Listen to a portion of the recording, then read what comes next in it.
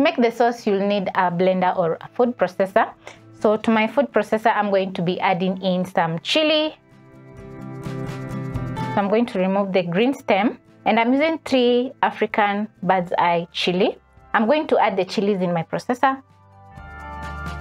Next, I'm going to cut 1 red pepper in half, remove the core, just like that. Next, chop into large strips, just like that.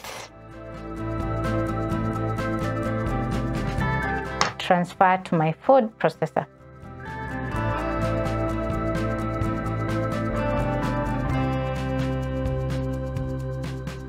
Pick 1 onion and cut into large wedges since I'm using a food processor.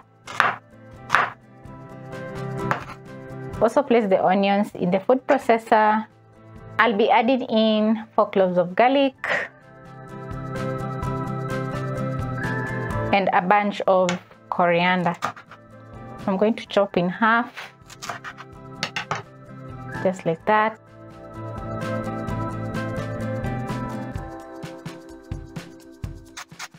Grate in some lemon zest into the food processor. Make sure to get the green part, not the white parts, because your chicken will turn out bitter. So I'll need about a teaspoon of lemon zest. Next, I'm going to squeeze in juice of half a lemon. Add in some salt and paprika. And about a 1/4 cup of cooking oil.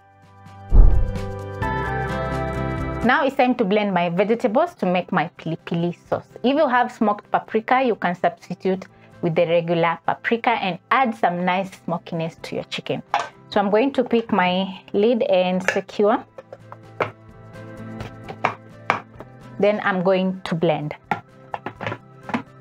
So I'm going to blend until all the ingredients are fine.